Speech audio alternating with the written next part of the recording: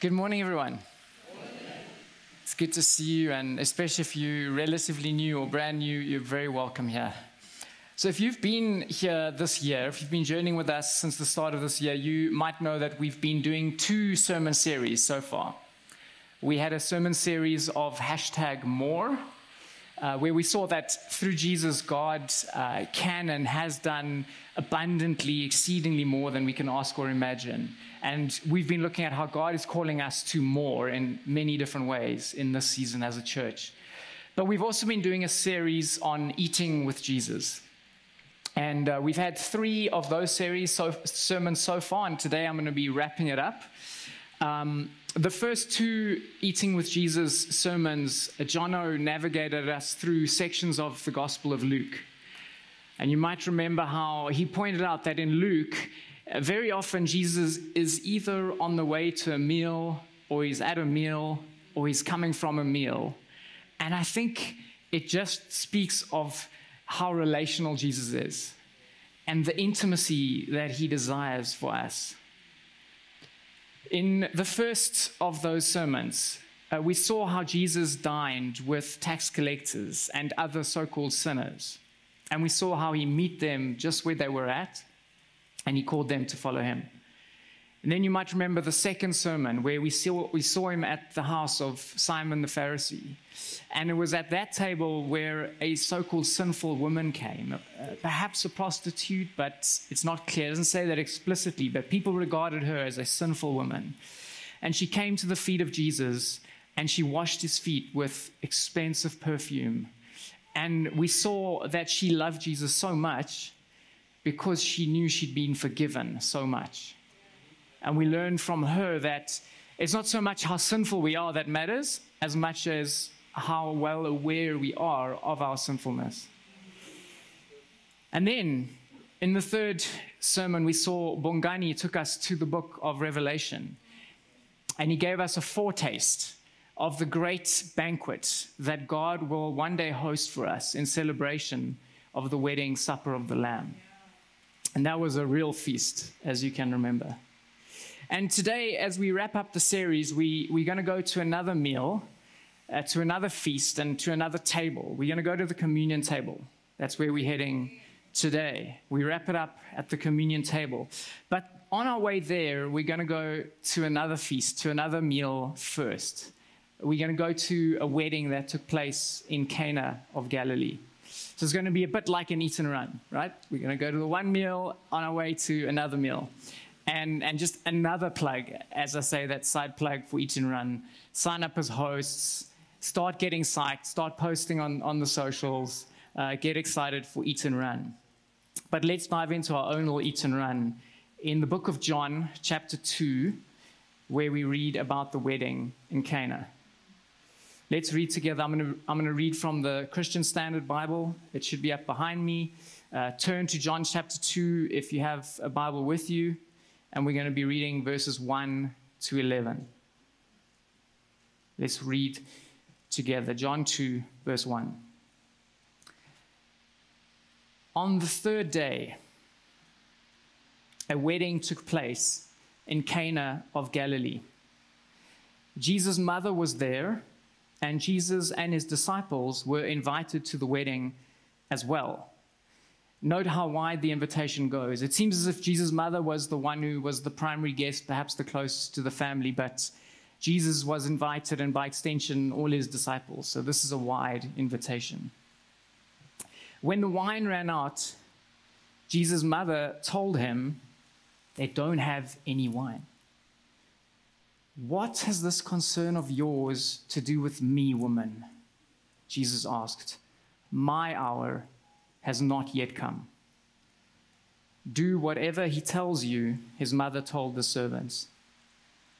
Now 6 stone water jars had been set there for Jewish purification. Each contained 20 or 30 gallons. By the way, those are big jars. That's about 100 liters, give or take.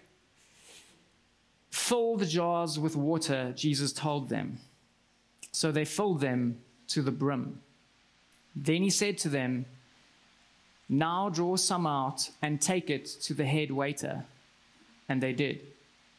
when the head waiter tasted the water after it had become wine, he did not know where it came from, though the servants who had drawn the water knew.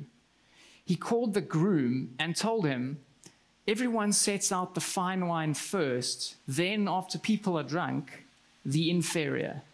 But you have kept the fine wine until now. Jesus did this, the first of his signs, in Cana of Galilee. He revealed his glory, and his disciples believed in him.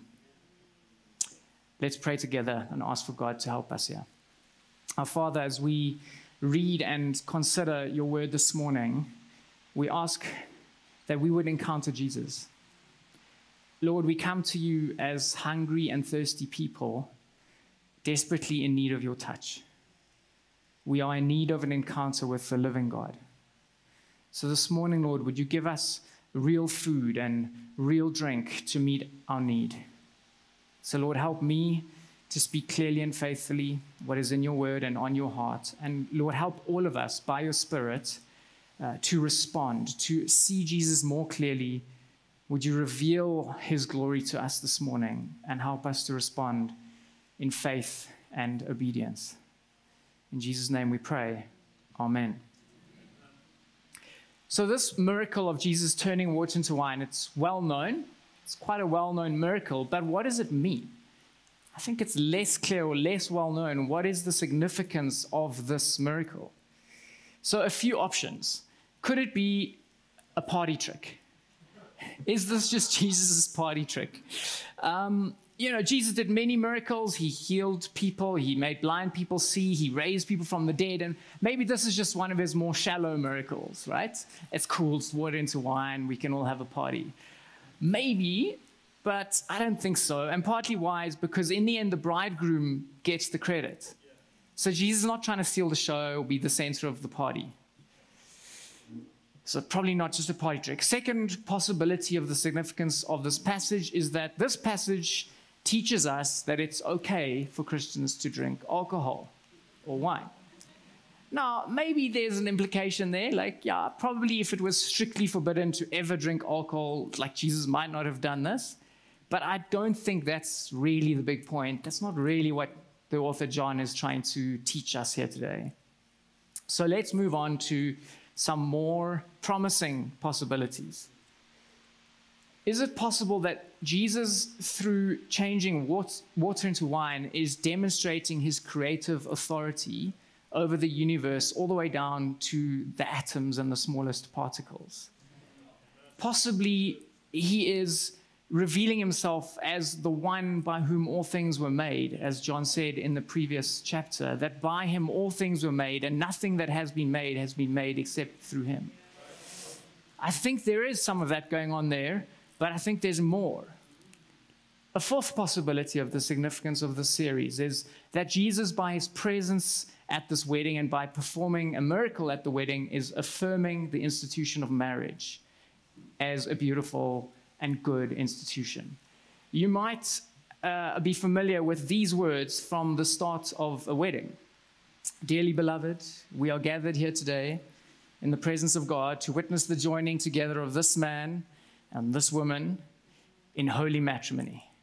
Jesus Christ adorned this manner of life by his presence and first miracle at a wedding in Cana.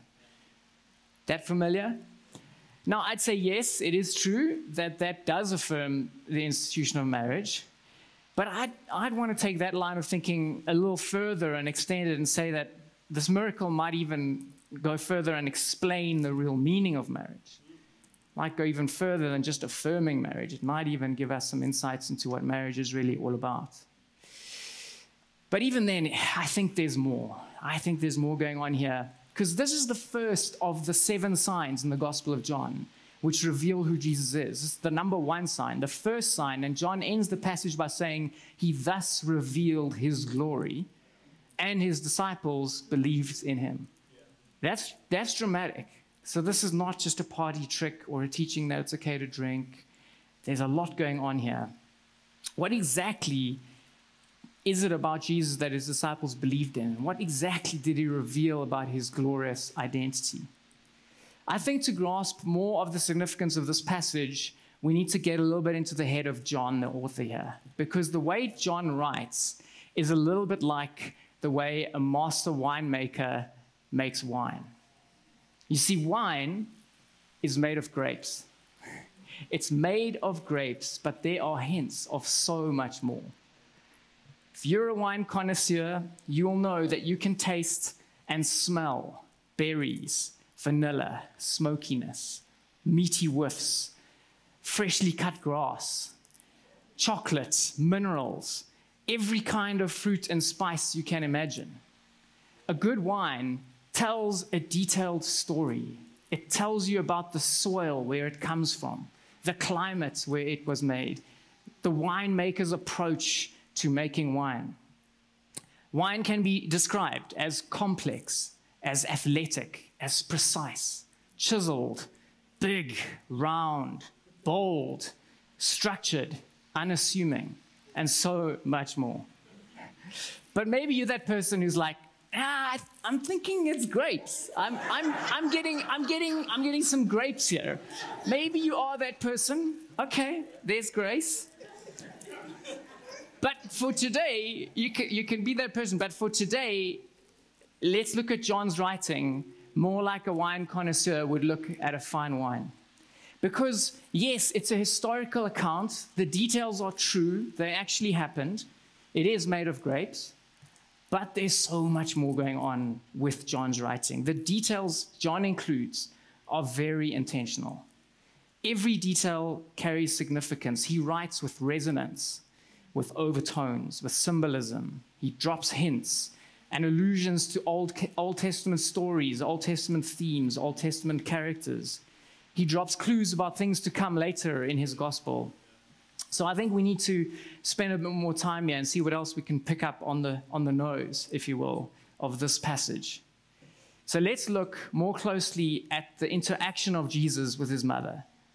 Let's go to that interaction, because it's a strange interaction, especially the way Jesus responds to her. It's a bit strange, it's a bit surprising, but very often with the Bible, when there's something that's a little strange or doesn't quite make sense initially, and in your devotion you might just skip ahead, that's usually where the gold actually is. So let's look at his interaction. We read that when the wine ran out, Jesus' mother told him they don't have any more wine. So the wine has run out. Mary seems to know this before it's become public knowledge. And she goes to Jesus and she tells him, hey, the wine has run out. You see, this is a catering disaster. This could put a real dampener on the wedding, could make the groom look bad. But to get deeper for a moment, the Jewish people at this wedding would have been aware that an absence of wine at times in the Old Testament is an ugly picture of the lack of God's presence and blessing with his people. Just as the presence of an abundance of flowing wine is sometimes a picture of the presence of God and of his blessing upon his people. So it's not creating a good picture. It's a potential disaster. And she goes to Jesus and she tells him this. It's not clear to me whether she's already kind of hinting that he must do something about it or whether she's just telling him. But clearly Jesus interprets it as a request to do something. He's operating on another level. He's definitely thinking there's more going on here. And his response is a bit strange because he pushes back. He pushes back to his mother's request and he says, what is this concern of yours to do with me, woman? My hour has not yet come. I find the response strange because he appears to resist the request, but then he immediately goes ahead and does a miracle and makes the wine. So what is he really saying? It begs the question, what hour is he referring to? What time is Jesus talking about that has not yet come? And how does it relate to the wine running out here? So some possible interpretations of why Jesus responds as he does. I think firstly, he might be saying, it's not yet time to draw attention to myself through miracles like solving this wine problem. Or to put it differently, it's not yet my time for public ministry. You see, this miracle is the start. It does mark the beginning of Jesus' public ministry, at least in John's gospel. And up until this point, the fullness of his identity was somewhat hidden. I think his mother would have known more. She would have had more insight because she would have remembered the dreams when she was pregnant. She would have remembered the visits of the magi and the shepherds and the prophecies and the gifts. She would have, I mean, after all, she was a virgin when she gave birth to Jesus. So she knew there was something special about Jesus. So she knew he could have done something to save the party. And so maybe Jesus is like, Mother, you know it's not yet my time to fully reveal who I am. But then by saying that, by saying it's not my time, and then going ahead and doing it, so maybe it's Jesus' way of saying, like, now is the time. Now is the start of my public ministry. Like, up until now, it has not yet been, but now is the start of the time where I start to reveal who I am to the world. And I think that is consistent with John saying that this was the first of his signs. He thus revealed his glory, and his disciples put their faith in him. But even if we interpret it this way, what exactly is it about his identity that he reveals? Who does he reveal himself as? All right, so and that for me leads to a second interpretation of what he means by my hour has not yet come. And for me, it's actually the most obvious interpretation, that when Jesus says, my hour has not yet come, he's kind of saying, this is not my wedding day, and I'm not the bridegroom today. The bridegroom is responsible for providing the wine. So why do you involve me? I'm not the bridegroom today. You see, the bridegroom is the one responsible for providing the wine. How do I know this? A guilty party laughs. It happened to me. It happened to me. My wedding ran out at our wedding. The wine ran out at our wedding. And when it happened, I'll be honest, the photo shoot was not even complete. The reception had not even begun. It was just the pre-drinks. So, yeah, so I don't know what that says about my friends. But when it happened, the wedding coordinator knew exactly who to come to. And they came to me during the photo shoot, and they said, unfortunately, the wine has already run out. And so what did I do? Well, I said, all right, take 6 stone water jars. No. No, I didn't say that. I said, sure, it's unfortunate. Please buy another 15 or 20 bottles from the venue and add it to the bill. And to all that we've already spent on this wedding. So yeah, the point is they came to me, the bridegroom, and I made a plan. We made provision for the wine. The head waiter knew that and went to the bridegroom immediately afterwards and congratulated him on this wonderful new wine. So when Jesus says, my hour has not yet come, he's really saying, this is not my wedding. I'm not responsible for providing the wine. But he then does provide the wine, and in a miraculous way. So I think he's saying, I am the bridegroom. Or rather, I am the true bridegroom. It's interesting that he lets that bridegroom get the credit. He lets him get the credit for that wedding, perhaps demonstrating that he's pointing ahead to another wedding where he is the true bridegroom. 2 weeks ago, Bongani preached about that wedding. He preached a whole sermon about the wedding supper of the Lamb. So we know already, as Roots Fellowship, that a day is coming when Jesus will be revealed as the true bridegroom to his bride, the church. Amen. And it's actually not surprising that Jesus would do a miracle like this while at a wedding, because every marriage and every wedding is actually a picture of Christ and the church. In Ephesians 5, Paul is busy giving instructions to husbands and wives as to how they should love each other. And then he interrupts himself and stops and says, this is actually a great mystery because I'm really speaking of Christ and the church. So you think he's talking about marriage, and he's like, I'm speaking actually about Christ and the church here. And if the Bible teaches that marriage is a picture of Christ and the church, then Jesus knew that better than anyone. Yeah. And so he took the opportunity while at a wedding to reveal himself as the true bridegroom. Jesus is many things to us. We think of him in many ways. He's the Lord. He is Savior. He's King. He's Shepherd. He's a great high priest. He's our friend. He's our older brother. He's the Son of God. He's the Son of Man. He's many things. But I wonder, do we think of him enough as the bridegroom? It's interesting that Jesus speaks of himself in that way quite a lot, actually, across the Gospels. A number of the parables and the way he reveals himself, it's all about the bridegroom and his people waiting for the bridegroom. And if the whole of history, which began with the wedding of Adam and Eve, is culminating in the wedding supper of the Lamb, if that is the fulfillment of the ages, the union of Christ and the church to be celebrated forever at the wedding supper of the Lamb, then I think this aspect of his identity is quite central. And we would do well to think of him more as the true bridegroom. So let's just reflect just for a moment and think about, what does that mean for us? If Jesus is the true bridegroom, how does that change or influence the way we relate to Jesus? And I want you to just think about it for a moment for yourself at a level of personal intimacy and relationship with Jesus. What does it mean to you? How does it affect the way we feel towards him and the way we think he feels towards us? How does it affect your view of the church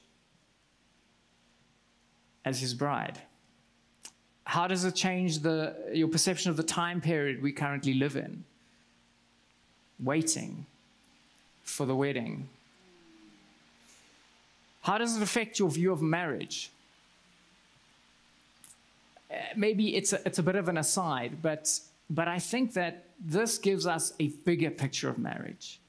Like, marriage is about so much more. It's really pointing to Christ and the church and the hope that we look forward to.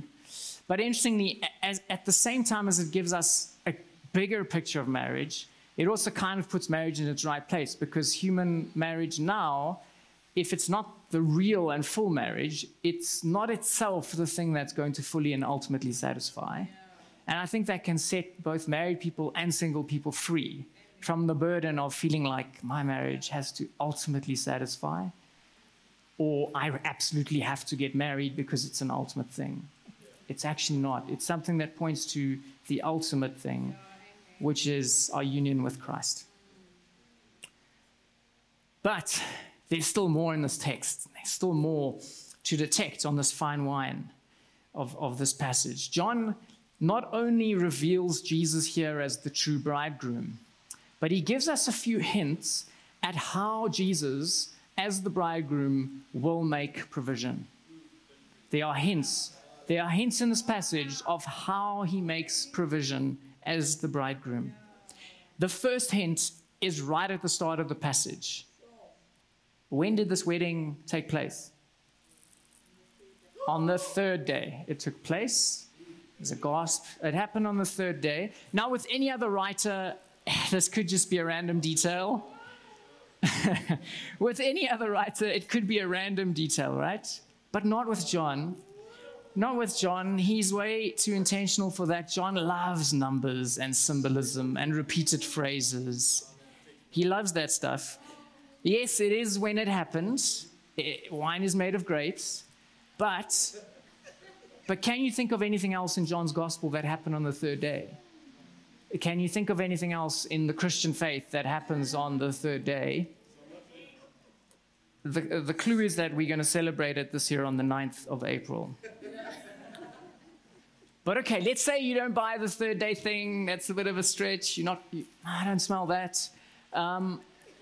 Okay, the really big clue is in the use of the phrase, my hour. When Jesus says, my hour has not yet come, there's a massive clue being dropped there by John. Let's have a look at how this phrase is used elsewhere in the Gospel of John. In John chapter 7, so they were seeking to arrest him, but no one laid a hand on him because his hour had not yet come. In John 8, these words he spoke in the treasury as he taught in the temple, but no one arrested him because his hour had not yet come. John 12, and Jesus answered them, the hour has come for the Son of Man to be glorified. Now is my soul troubled, and what shall I say? Father, save me from this hour? But for this purpose I have come to this hour. John 13, now before the feast of the Passover, when Jesus knew that his hour had come to depart out of this world to the Father, having loved his own who were in the world, he loved them to the end. John 17, when Jesus had spoken these words, he lifted up his eyes to heaven and said, Father, the hour has come. Glorify your Son, that the Son may glorify you. So what is this hour? Surely it is his crucifixion, where he was sentenced to death and died on the cross. And Jesus says to his mother, he says, why do you involve me? My hour has not yet come. It is true, the moment for him to make provision through his blood for his wedding had not yet arrived. It was coming later. But in doing this miracle, he shows us not only that he is the true bridegroom, but he foreshadows the way in which he's going to make provision as the bridegroom. He foreshadows how he's going to do it. Another hint is the detail that Jesus uses 6 stone water jars that had been set there for Jewish purification. Some people think the number 6 is significant, being one short of 7, and 7 in the Bible, and especially in John's writing, is representative of completeness or perfection. More obvious, though, these jars formed part of the Jewish regulations for cleansing and for purification. Regulations or provisions for dealing with sin that had come through Moses and through the law. And it seems significant that Jesus, by creating new wine in these stone jars that had been set there for purification, he's busy in some way replacing or maybe upgrading the old order with something better. In the previous chapter in John 1, we read, "For the law came through Moses, grace and truth came through Jesus Christ." And by the way, some people pick up very strong hints of Moses in this text. For instance, the first of the 10 plagues, or the first of the 10 signs of Moses, was to change water in the Nile River into blood. And here the first sign of Jesus is to turn water into wine, representative of his own blood. And so maybe this is Jesus in some way hinting or revealing himself as the true Moses, as the one who would lead his people out of sin and death and into the promised land, as the one who would usher in a new covenant in his own blood. And so at the wedding in Cana, we see Jesus here thinking and looking ahead to his own wedding and about what he would have to do to make provision. That amazing wedding feast of the Lamb that Bongani spoke about in great detail, going into detail of all the food and what would be there. Jesus knew that for that day to be a reality, he was going to have to make provision. And just think about how great his provision is. Firstly, his provision is abundant. Jesus filled these 6 stone water jars to the brim. And each jar contained 20 to 30 gallons. So if we do the maths, that's about 750 bottles of wine. It's a lot of wine. I had to, when my wine ran out, I had to buy about another 15 or 20 bottles. And sure, it was a COVID wedding, but so it was maybe a bit smaller, but still, 750 bottles is abundant provision. The wine didn't run out again after that. And we also see that his provision is better. It's better than the old. The head waiter praises the bridegroom, saying, "Everyone sets out the fine wine first, but you have kept the best till now. For the law came through Moses, but grace and truth came through Jesus Christ." Jesus knew, as Hebrews 10 says, that it was impossible for the blood of bulls and goats to take away sin, and that the only way to make us holy once and for all was through the provision and sacrifice of his own body. Jesus, as we saw earlier, God in Jesus gives us his first and best. Jesus' provision is abundant, it is better, and it was costly. Paying for a wedding is costly, with all the different details that go into it, especially when you add in lobola. And we see here Jesus caters for the food and the wine, but he also pays the ultimate bridal price, the ultimate lobola.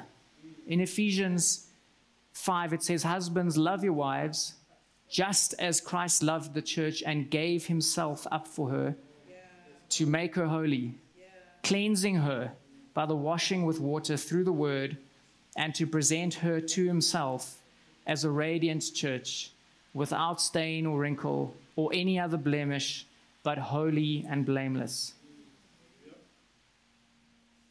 So going back to Jesus' response to his mother, listen again. "What has this concern of yours to do with me, woman? My hour has not yet come." Do we perhaps detect an echo of the same troubled anguish that occupied Jesus' soul on the night that he was betrayed? That night in the Garden of Gethsemane, when he sweated drops of blood and prayed, "Father, if it is your will, take this cup from me, yet not my will, but yours be done." Was Jesus maybe at Cana looking ahead and thinking about the price he would have to pay? See, on the night that he was betrayed, Jesus was at the table eating with his disciples, and he took the bread.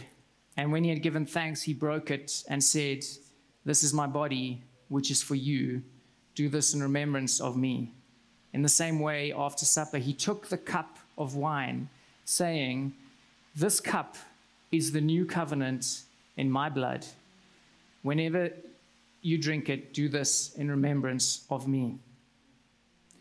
And so today there's an invitation to come to this table, to the communion table, where we take bread and we take wine or grape juice, and we do it in remembrance of the body of Jesus broken for us and his blood shed on the cross, where he made provision for his union with his bride, the church.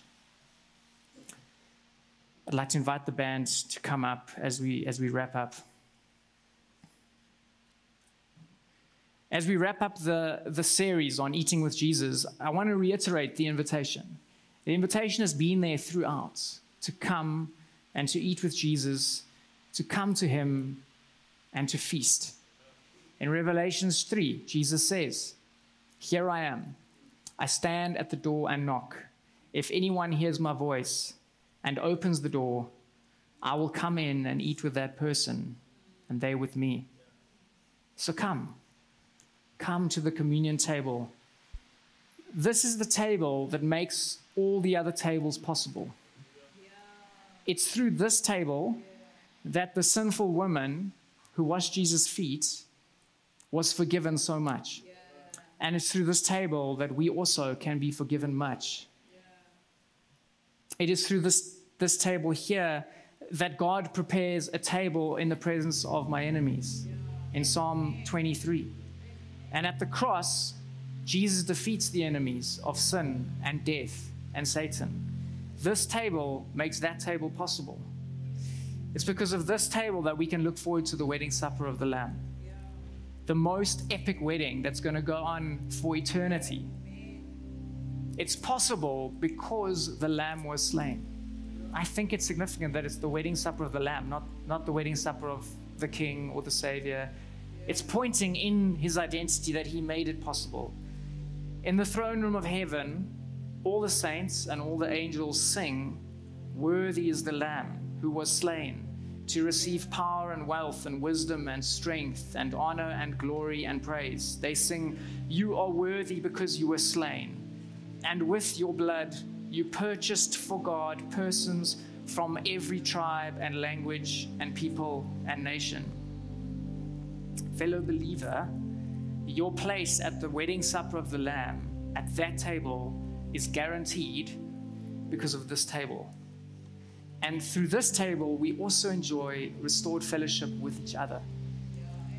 In Ephesians 2, we are taught that Jesus Christ, through his blood, destroyed the dividing wall of hostility, not only between us and God, but also between us and one another.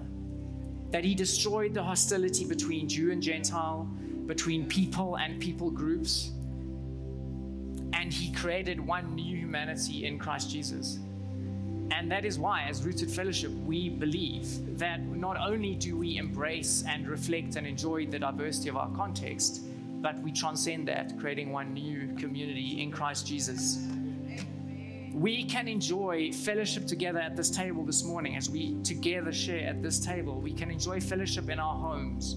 We can enjoy fellowship at Eat and Run because of this table. He has made reconciliation possible. And in our world, with its brokenness and with our history, it shouldn't have been possible. But it's possible because of this table. And so the invitation is wide open. It is open to everyone here. We must respond. Jesus has revealed his glory to us. Are we going to respond like the disciples and believe in him? At Rooted Fellowship, we practice an open table. What that means is that if you are a Christian, if you believe in Jesus, and if the sacrifice he made on the cross is something that you trust in for your forgiveness, for your rightness with God, then you are welcome. Even if you are a visitor here today, you're welcome to join us. But if you don't believe that yet, then it wouldn't really carry the same meaning, and we ask that you would rather refrain from participating. But it's also possible that maybe for the first time you feel prompted to take that step of faith and to believe in Jesus.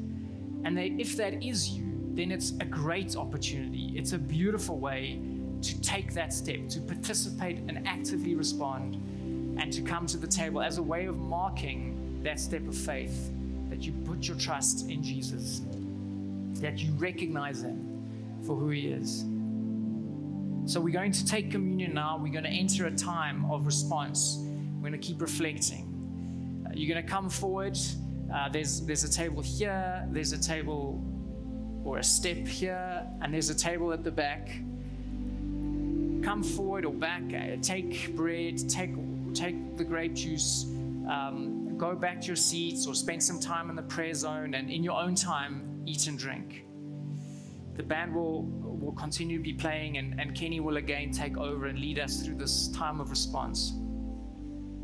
Friends, Jesus is the true bridegroom. He laid down his life for you so that you can have a seat at the table. And so come and receive the body of Christ, which is broken for you, and the blood of Christ, which is shed for you. Amen.